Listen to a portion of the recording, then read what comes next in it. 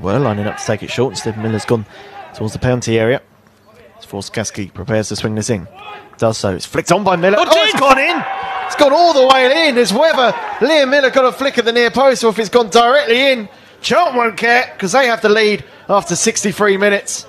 I need to see that again to see whether or not Miller got any touch at all, but it was deliberately worked. Miller there for the short one, left it alone, went into towards the 6-yard box. Forster caskey with a dink in. Did Miller flick it on?